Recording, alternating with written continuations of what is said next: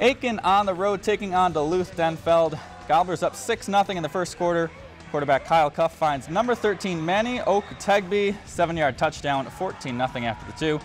More Aitkin, Clough rolls right, finds Joey Simonson, who powers in for the 16-yard touchdown. And then check out the 2-point conversion.